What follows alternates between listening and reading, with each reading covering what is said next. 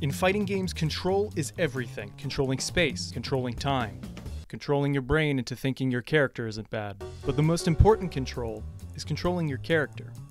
And for many new players, what you control your character with. There's a lot of controllers out there. There's these, and these. Also these. But today we're going to be talking about these, the Hitbox, and why new players need to use it over the others. To understand why the Hitbox is the best for new players, we need to first understand why the others aren't. This is the fight stick. Classic joystick and buttons layout. This design is everywhere. Everyone knows about joysticks. But they're not good for beginners because it's harder for them to use up front. The joystick makes sense to everyone on paper, but most people struggle to actually do the inputs they want without mashing them. Basic movements and special inputs take a long time to develop muscle memory for, as most people don't have experience with that style of wrist movement. It's an odd form of dexterity to have to build up. Console controllers, or pads as they're called in the FGC, are my personal least favorite, but the most popular overall just due to availability. The buttons are fine, people are used to the layout, and if Punk can make that many finals using a controller, it obviously isn't impossible.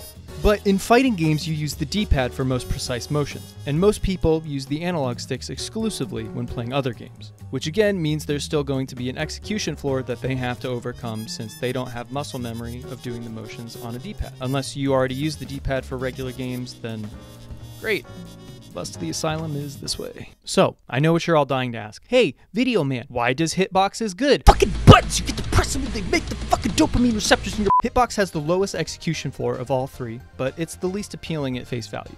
The controller itself just looks weird. But believe it or not, if you've ever used a keyboard, then you can use a Hitbox with relative ease. Now, this isn't to say there's zero execution floor. More complex inputs like half circles, full circles, or the infamous pretzel input will take some practice. The important point is that most everyone has that basic muscle memory of typing on keys, and it's the same motion for the Hitbox. If you've ever typed out the word ask, then you can do a fireball motion on Hitbox. If you've ever typed ASAP, then you can do a dragon punch. Am I saying that if you play on Hitbox, you'll be able to skip training and beat the pros? Yes, Hitbox, please sponsor me. Not really. Does the Hitbox make execution easier? Simply, yes, it does. But before you get all boomer and they took our combos, dang old lowering the execution is bad. Think about it this way. Would you rather have the actual inputs in game be made easier, like removing special inputs and replacing them with single buttons? Or would you rather there be an accessible way for new players to learn them quicker?